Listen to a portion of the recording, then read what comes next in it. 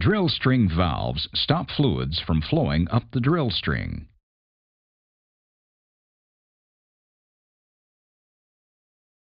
Often, if the well kicks with the bit off bottom, formation fluids flow up the annulus and up the drill string. Crew members close the drill string valves to stop the flow in the string. If the Kelly is made up, they can close the upper or lower Kelly cock. If the Kelly is not made up, then they can install a full opening safety valve in the top of the drill string. An inside blowout preventer, or IBOP, is a one-way valve, a check valve they can install in the drill string. One type of IBOP is a float valve that is sometimes made up in the drill string near the bit. It prevents backflow up the drill string. Another type of IBOP is the drop-in valve, or DIV. It's dropped into the drill string and falls to a special landing sub that is usually located near the top drill collar in the drill stem. It allows the driller to pump mud down the string, but the check valve will not allow influx fluid to flow up the string.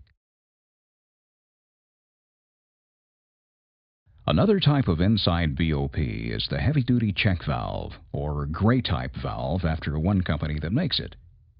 It's a plunger check valve that crews stab in the drill pipe at the surface. It's usually used during stripping operations. Stripping is when the crew lowers the pipe in the hole while the BOPs are closed and under pressure.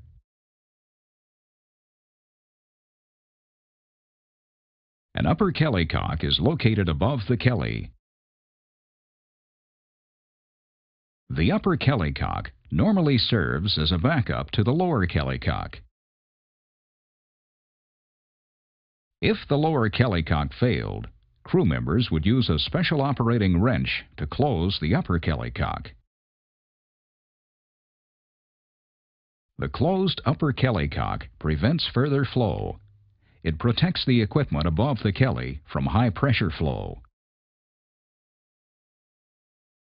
Usually, crew members close the lower Kelly cock if a kick puts risk on equipment above the Kelly. They make it up in the bottom of the Kelly. A crew member uses a special operating wrench to close it.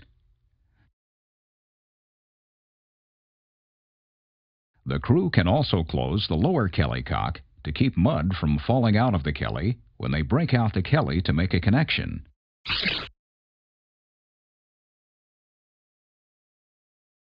Here's a full opening safety valve. If the Kelly is not made up in the drill string and flow occurs, crew members can insert the safety valve in the drill string.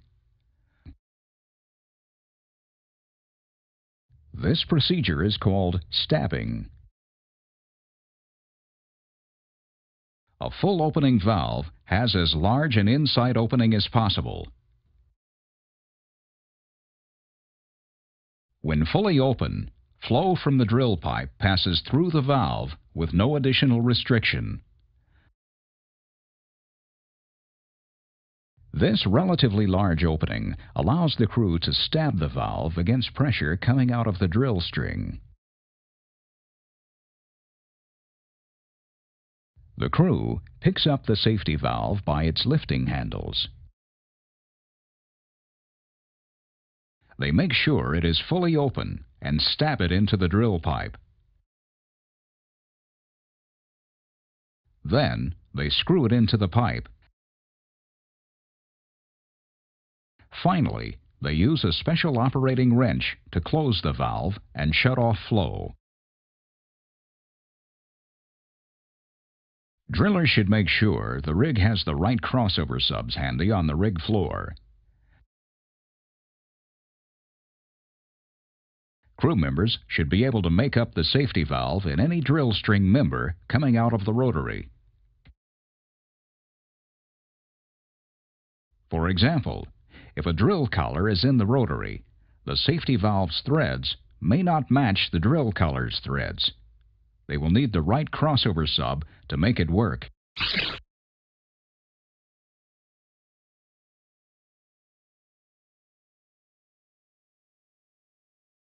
Float valves also prevent flow up the drill string.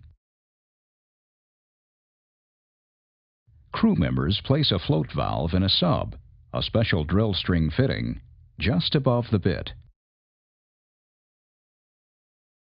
One type allows mud to be pumped down, but shuts against upward flow. Under normal conditions, pump pressure moves drilling mud through the open one-way valve. An influx of formation fluids from below causes the float valve to close. This prevents further flow up the drill string.